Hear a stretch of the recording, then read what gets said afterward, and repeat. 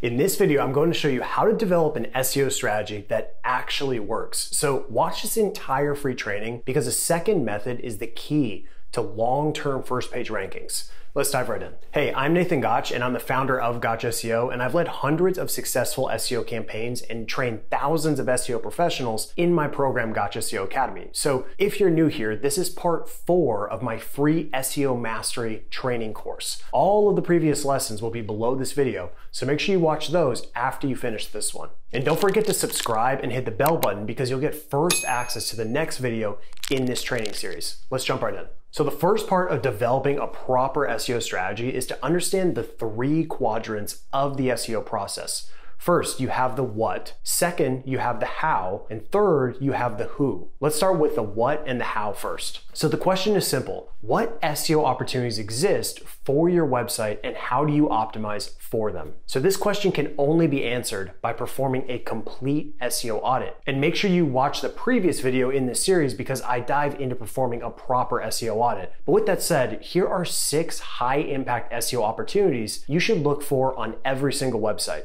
Number 1, do you have low-hanging fruits? And these are keywords ranking from positions number 2 to number 15. And these are the keywords you should attack right away. So go into Semrush, enter your domain, and go to the organic keyword section, and then click on the positions dropdown and go to the custom range. Enter 2 and 15 to see all of your low-hanging fruits. And to take it a step further, filter the set of keywords based on KD percentage. Start with 0 to 14% in the very easy range to find the lowest competition opportunities. Now the question is, how do you actually optimize for these low-hanging fruits? Well, there are a few ways, and I'll start with the easiest tactics as far as time and resources first. Number 1, optimize for organic CTR. So first, sort the list to see the top ranking keywords at the top, then copy the keyword and open Google in an incognito window. Confirm the ranking position, and if it isn't ranking number 1, then there's work to do. Now open up Google Search Console, go to the Performance section and click on Search Results. Click the filter dropdown, click on Top Queries, and enter the target keyword.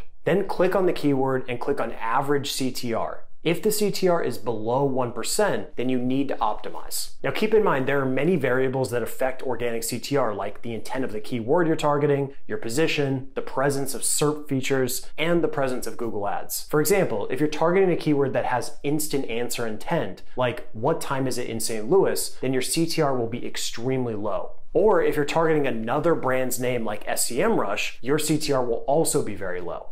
I would avoid even trying to optimize CTR for these types of keywords. However, in other cases, you can almost always improve CTR. And I consider any page with a CTR below 1% a really good target. And especially if it's ranking from positions 5 or higher. So the biggest lever you can test is going to be your title tag and your meta description. And I recommend testing many different title tags to see which one produces the highest CTR. Just benchmark your current CTR, come up with 10 to 15 title variations, and then push the variation live and let it collect data for at least 2 to 4 weeks. Then just repeat this process over and over until you find a winner. Now your next question might be, what should you test in your title tags? I recommend injecting power words, and here's a list of some that I like to test, and numbers because they tend to produce a better click-through rate, which is why news outlets use them with such high frequency. The second way to improve rankings for low-hanging fruits is to number 2, upgrade your content and optimize. So I'll show you how to find on-page SEO opportunities in a second, but the simplest question to ask is this content long enough? So sometimes just adding more content to a page will be enough. And as you'll see in a second, Semrush will give you a target word count based on the competitors. But word count is just one piece to upgrading your content. You can also dramatically improve the perceived quality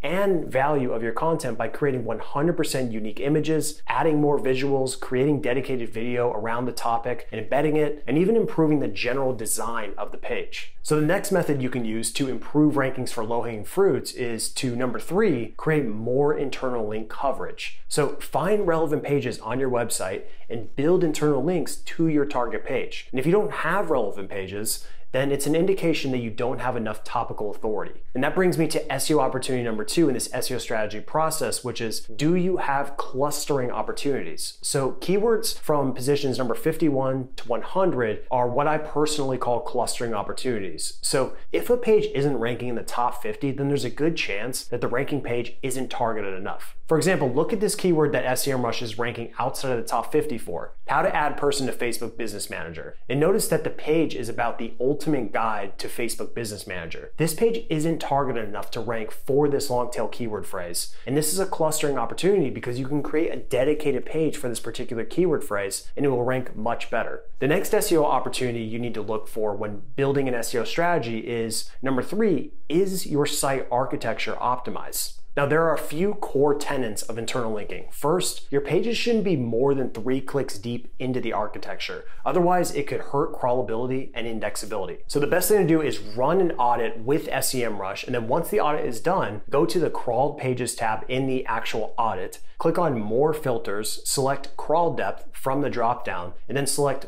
4+ clicks from the second dropdown. Now you'll know what pages you need to push further up into the architecture. The second part of optimizing your site architecture is to identify pages with poor internal link coverage. So the fastest way to find such pages is to use Semrush's internal link rank in the SEO audit. First, while on the crawled pages tab, click on the dropdown and select internal link rank. This is a proprietary score mechanism created by Semrush, which gauges how much authority and link equity a particular page has. So if a page has many internal links from pages that have many backlinks, the ILR score will be high, and a low score is an indication of poor internal link coverage. So on the second dropdown, you can select less than 10, and you'll see some pages that need more internal link love. Now, the next SEO opportunity to look for in your SEO strategy is to number 4, does your website have keyword cannibalization? Keyword cannibalization is when you have 2 or more pages targeting the same exact keyword phrase. And it's detrimental to your SEO performance because it forces Google to decide which pages are best for the target keyword. And you don't want Google making those decisions. It's our job to direct Google. And in fact, John Mueller, the search advocate at Google, said this about keyword cannibalization: we just rank the content as we get it. If you have a bunch of pages with roughly the same content, it's going to compete with each other. Kind of like a bunch of kids wanting to be first in line and ultimately someone else slips in ahead of them. Personally, I prefer fewer, stronger pages over lots of weaker ones.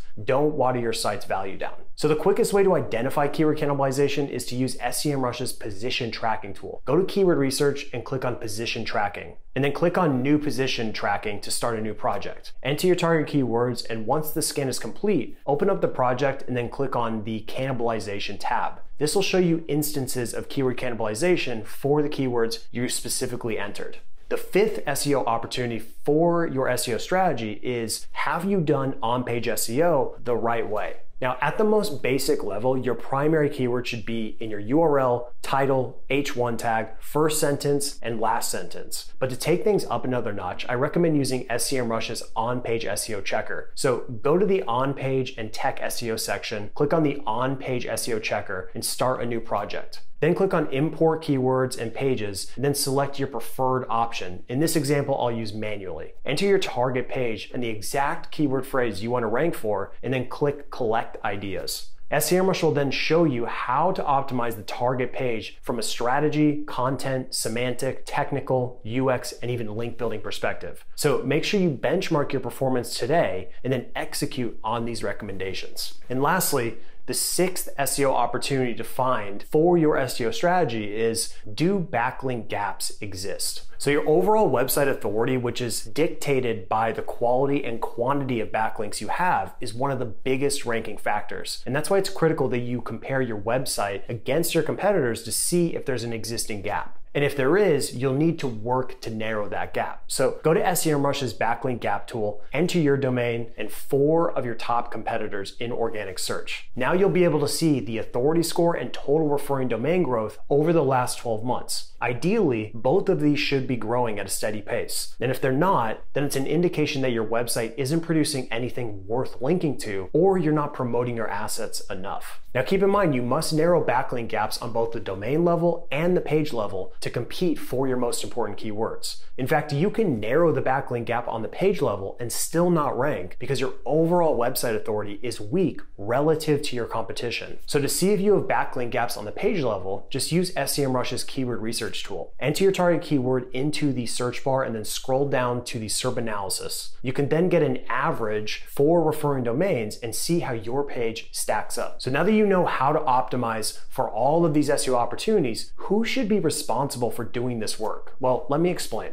A lean SEO team will have the following members. Number 1, an SEO strategist. Number 2, project manager. Number 3, copywriter. Number 4, developer. And number 5, a virtual assistant or VA. Now here's the funny part. You might wear all of these hats in the beginning, and that's okay. But as you grow, you should begin to fill these positions. So if you're doing all of the heavy SEO work, then you need to slowly transition into an SEO strategist or manager. That means you aren't doing the actual physical labor. Instead, you're developing the best strategy based on the unique needs of the target website. Then you're training and leading your team to success. I always recommend bringing on a VA as soon as possible because you can offload many of the time-consuming tasks that don't add much value to your SEO campaign. For example, exporting and importing data from Semrush to a Google Sheet may only take a short amount of time. However, compounded over the course of a year, it's likely hundreds of hours spent on an activity that doesn't produce any economic value. And that valuable time could have been spent on high impact activities like planning SEO content campaigns or building out link acquisition campaigns. So